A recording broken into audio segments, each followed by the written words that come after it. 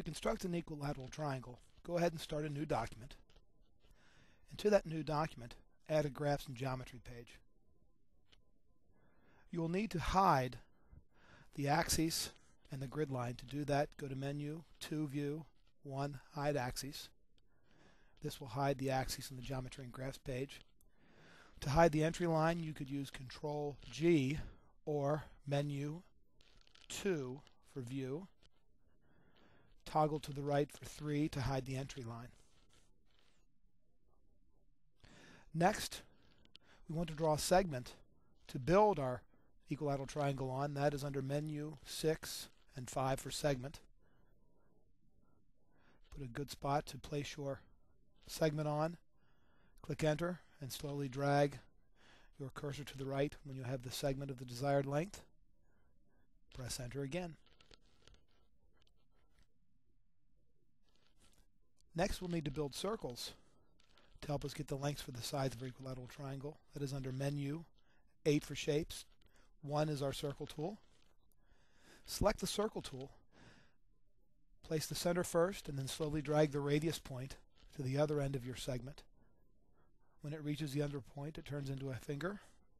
Press Enter. Repeat the process and draw your circle the other way now, starting with the center point and dragging it to the radius point on the other end of the segment. As usual, when complete, press Enter and then press Escape to get out of the circle tool. Next, we want to construct intersection points of this circle. Menu 6 for points and lines. Toggle to the right. We find 3 is where we construct our intersection points.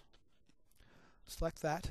Select one circle, then the other, and the intersection points are constructed for you. Press Escape when complete. Next, we want to construct the sides of the equilateral triangle. Menu 6. Toggle over to the right and choose Segment.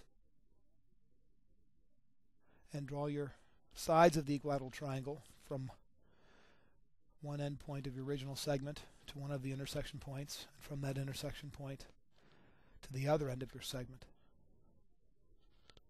When complete, press Escape to exit the segment drawing tool. Next, we'd like to hide these circles and the remaining intersection point at the bottom. That is under Menu, Tools. Toggle to the right, select number 2, which is Hide and Show. You'll have a little eye with a slash through it. Select both circles and the intersection point at the bottom of the screen, and you have your equilateral triangle.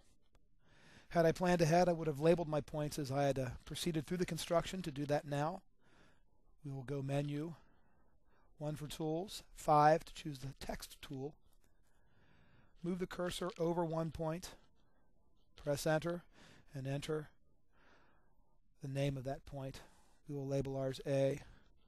This one will be labeled B, and the remaining point at the top will be labeled C.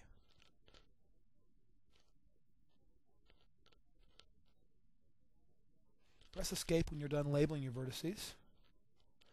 Move your cursor to the bottom, Control-click, and let's drag our equilateral triangle the entire page down a little further. And to test that the construction passes our drag test, we will drag vertex B, confirming that it does seem to stay together.